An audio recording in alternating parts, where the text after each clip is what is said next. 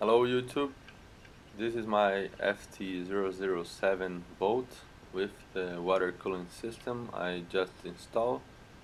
I have a video on how to do it by yourself. It's not really complicated.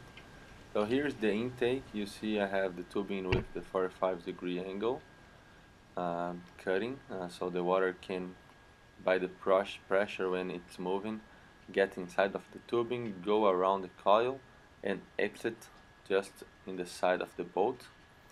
As of course you can trim the exit right here. It's kind of big, the tubing.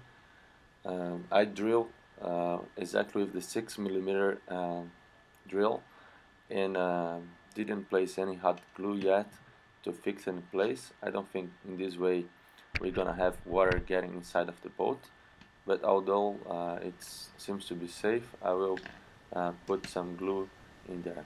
So just the coil here, weighting them, it's about 25 grams additional weight that you need to place in there.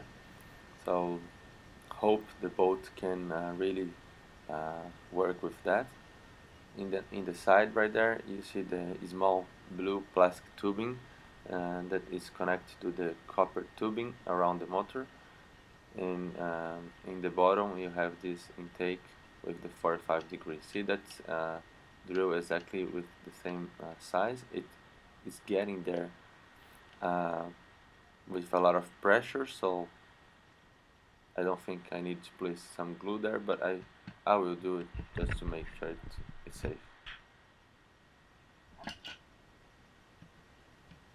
So now I'm just gonna turn it on, and hope you guys like it, this video. And I have a video on how I bend this tubing using my hands, how I trim the housing for the motor to make it feasible.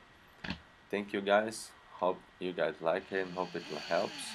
Will help the boat to keep the motor in a clear condition, and you can run several batteries through it without burning up the motor. Okay, thank you guys, bye.